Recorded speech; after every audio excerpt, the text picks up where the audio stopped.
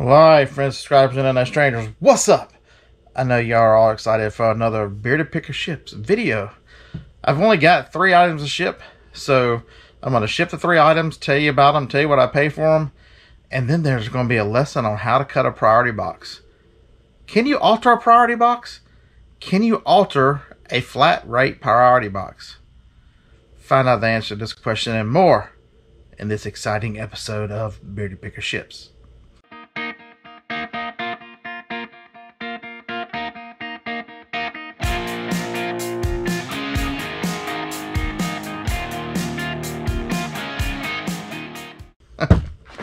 Alright, so here we go. First off, I stuck this over here today because so many of you guys are worried about me having to walk over there. You know, heaven forbid the big beard gets some exercise, right? Okay, so we sold this guy. Recalled it from Amazon because something happened. It was a potential IP claim. I don't know if it was Honda, if it was Hot Wheels, who was pissed off about it, but I sold it on eBay. I've got 3 or 4 of them. I got to get the rest of them listed, and I've lost my phone in this crazy ass building. I have lost my phone to tell you what it was, to what I sold it for. I just heard it beep. Phone.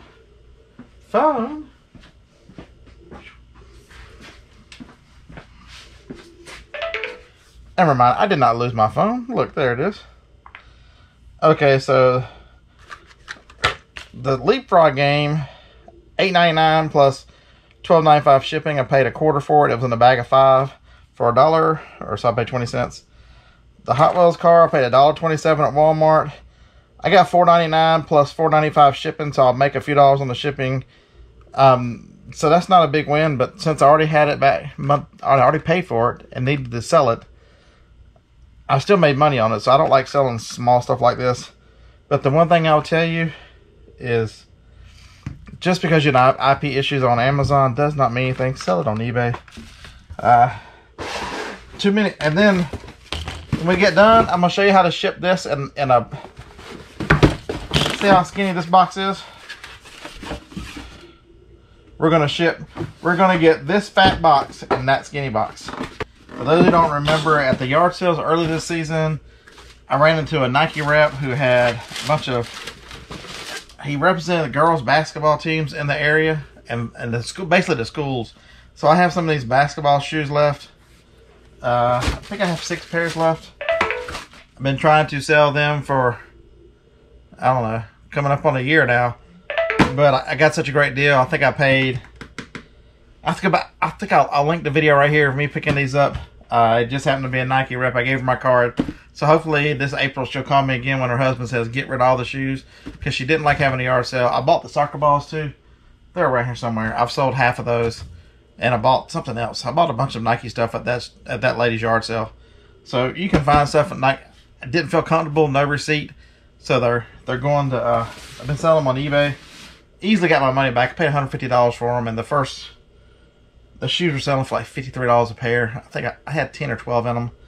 So, yeah, so the money's way back.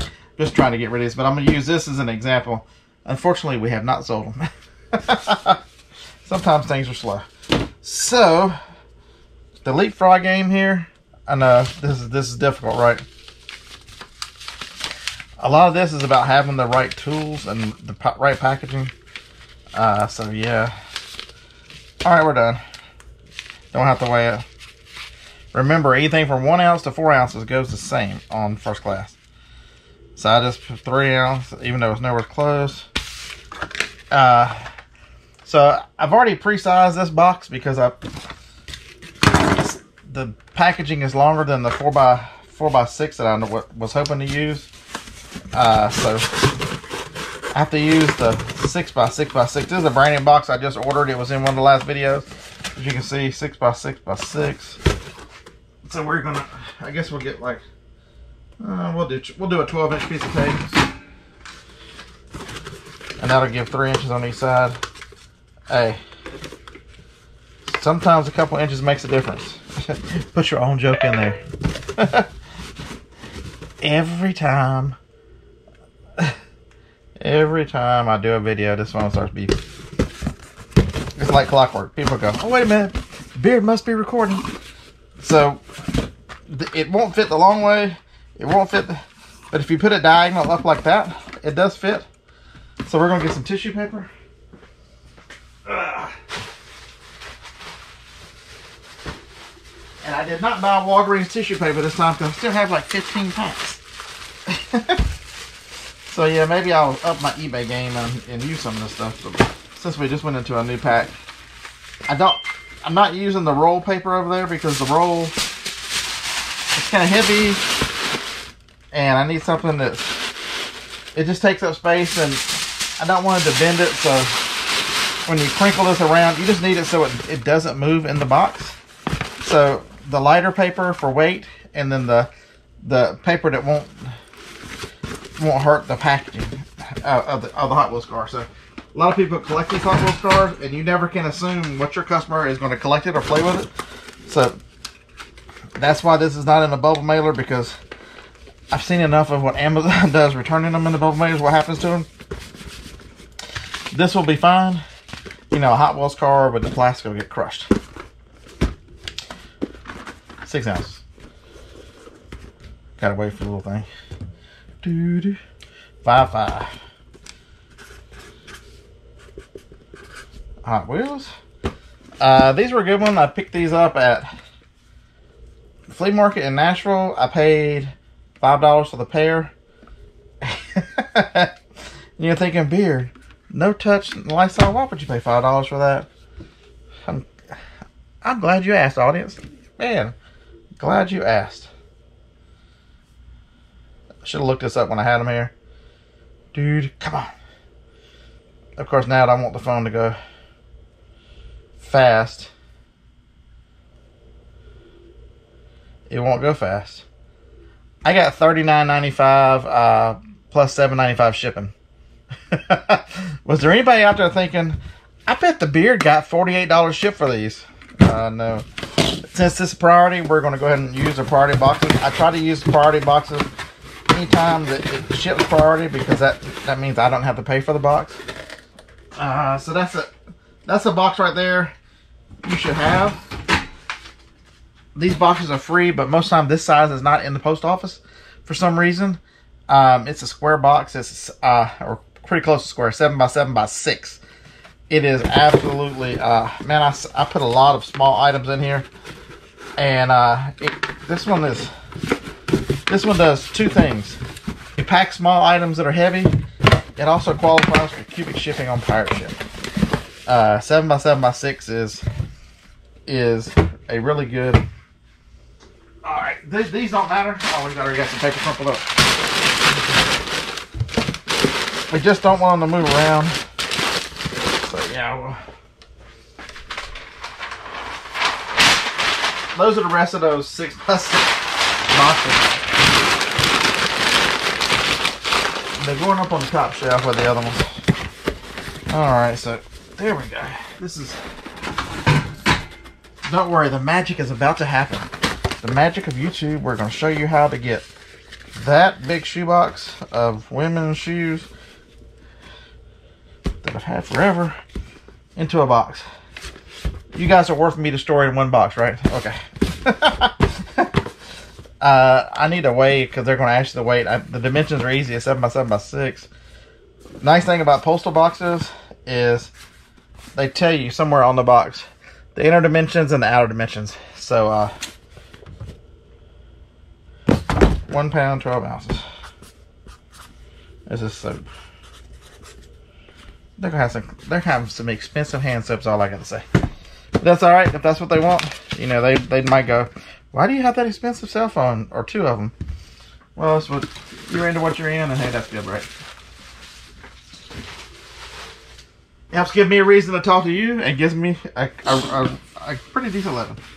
So, what we're gonna do is, I need to mark how much of the width part I need. Do it on the. See where the box bends, the joint there? I'm going to keep that joint. So I'm going to measure this on the side opposite that joint. We're just going to, I'm going to turn it over because the lip, it's got a little bit of a lip.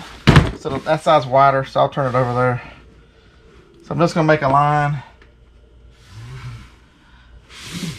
And since the box is not as long as the other box. Okay, so this is the important part. Do the same thing on the other side. You got to flip it over because see the joint right there? You can see it. You want to do it on the edge that doesn't have the bend on it. So, and I stole this. I watched the video and saw this. But I thought this was so amazing that I use this a lot. Alright. So now, you need something to score it with. I'm going to use this. One of the viewers sent me this knife that has a score wheel on it. So let's turn this down. So basically, I'm just going to score. You can use the other end of the knife. You just have to don't cut it all the way through. I'll give you a link to some of these score wheels and knives like this in the description below. They make these things on just a little handle. You could, but since this is the one I have, this is a great box cutter. This is the one. This is one of my favorite box cutters. So I'm gonna, before I lose it, I'm gonna attach it to this table so it doesn't go anywhere. So basically, I'm just going right down the line because now you've made the next joint. So now fold it up. See how much wider this box is now. Hold on. See how much wider it is on this side? Do the same thing on the other side. Alright, so now we've got the box that, oh my goodness, Beard, you are a genius. Well, I watch YouTube videos. Once I figure out, I can start doing it. If I see somebody else that has a great idea, I will steal it. So you got to cut the opposite corners out. Just cut them down to the ledge there. So we're just going to fold them in like it was a regular box. I'm going to take the tape off the one side because that's still there. It doesn't have a lot to attach to because you've cut part of the... Alright, so this box is now 10 inches wide. So we'll get a 20-inch piece of tape. That'll give me some room on both sides.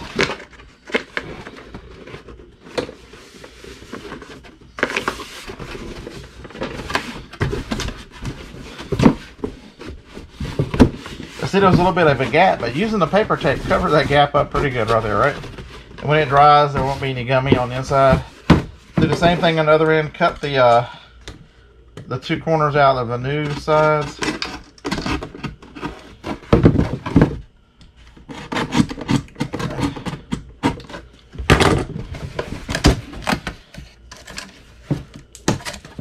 Alright, so let's see if this worked. Beard. Look at there. I'm not going to seal that side up because I'm going to put these back on the shelf. I just got to put a little bit of paper to keep from moving around, and we're all set. I get a lot of comments, and if this is the first time you've seen this, let me know in the comments below. Beard, I watch your videos and I learn something every time. There are a lot of people that are going to learn this and are going to go, oh. You can alter these boxes. I will put a screenshot here of the DMM. Even if your post office goes, oh, you're not allowed to. According to their own rules, the DMM, which is their, somebody tell me what that means. It's the rules of the post office. You can Google it. Google altering a flat rate post office DMM, and it'll come right up. I'm gonna link. I can't put a file, but I'll show it to you, and I'll leave it for like 10 seconds so you can skim down it. You pause the video and read it. It clearly says if you alter one of these boxes, even a flat rate or a regular rate, you're still paying weight and distance. It's just a priority box. It goes from, the one thing I would tell you is if it is a flat rate box, take the marker that you're using and mark that out so there's not a lot of confusion. You know, that kind of helps. You know, some post offices go, oh, you're not allowed to alter them all. That's why you might need to print that out and take it with you and lay it to them and go, I'm sorry, these are your rules. You are wrong. And a lot of times we know more than they do. So I hope this helps. I hope this makes it where as you've got more of these flatter boxes that don't seem to be worth a lot, you can actually change the shape of them to be more square, to be more anything. This ends up being, because the shoebox is no good for that box, because the shoebox is the same width as the other box, so you can't cram them in. There's no extra room to cut off. But this box here, I'll give you the number on it. All the boxes have numbers on them. This is a... Damn, make me a liar. This is the PS, bunch of zeros. This is the 20 box. I forget. It does have a number. The dimensions on it are, it's a 1095. Is the box. I use the 1092, which is, it's the same one. It's just a little skinnier. This one is a, this one's a 1097. It's 11.5 by 2 by 13.5. This one is 12.5 by 3.1 by 15. So it's longer and wider. And there's one that's in the middle. And then you can get the big game box. I don't have the game box. This one's a 1092, that 1095 and 1097. This one is 12.25 by 2.9 by 13.7, something like that. So I have them all. It just depends on, you know, sometimes you don't need to alter them, sometimes you do.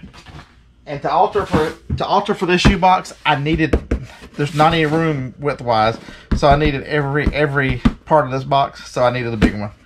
So, all right. So I hope your shipping lesson today was just fun and entertaining. I try to make these entertaining. I try to make you laugh, but there's only so much you can do with shipping.